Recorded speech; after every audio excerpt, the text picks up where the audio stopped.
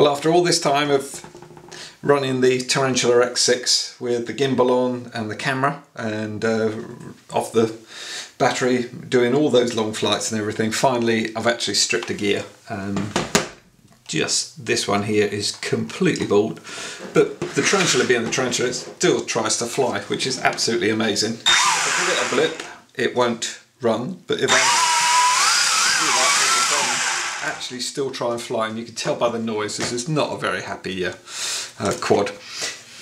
Okay, so just to show you how bad that is, there we go, she's not touching anything at all there, so when she's got a little bit of turn on, it manages to grab the next bit of the cog and spin it round, and she was flying stable. It was just the noise that was giving it away as the sort of problem arising. This has been extremely well used. If you've seen any of my other videos, this quad has been through everything and it keeps coming back for more awesome piece of kit. Just going to use a trusty little Phillips screwdriver, and it's so worn it's not even pulling it out. It hasn't even got a sort of thread there, to be honest. You can see it's well gone. So I'm just going to use a very small screwdriver, and there's a little tiny hole under here that I can push it through, and then I can push the screw out.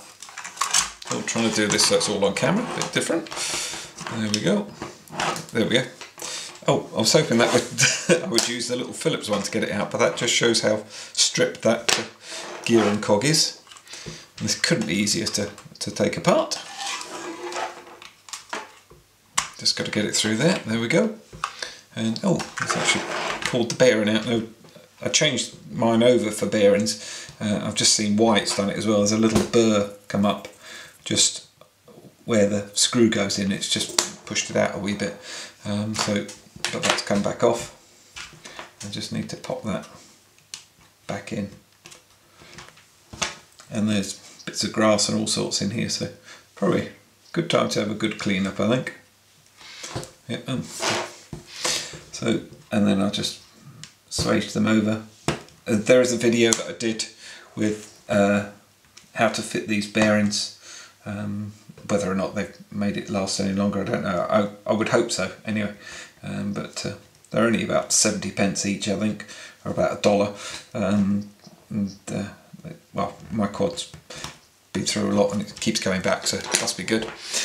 Basically, that's all I have to replace, really. It's just this cog. I'll put the new one next to it. You get 4 of these cogs for under £3. Well, yeah, way under £3. I think they work out at about 60 pence each, which is amazing, I think. A little stainless steel rod, I'm pretty sure it is, and the new cog. Just move that a little bit so that hopefully you can see the difference with the old and the new cog, and you can even see there's nothing there. It's smooth, which is incredible that it was still actually flying. Very lucky it didn't drop out of the sky, and the reason it stripped the gears was I was doing manual flips and I got caught in some long grass upside down, and I didn't get the power off quick enough basically, and I heard it just strip. So, but I did give it a flight afterwards, and it did fly. So, robust little things. Okay, so just going to pop our super new gear in, and so our pinion hasn't come out at all. On the motor, these are the original motors, as I've probably said earlier in this. Everything is basically, wow, that is a huge difference. I can still spin the motor, but by heck, that's those gears are engaged properly, which is nice. I had a quick look at the pinion gear and on the actual motor, and that looks fine, but that is brass, so of course the design almost is to strip this nylon gear if there's a problem like I had. So pop this back in. There we go.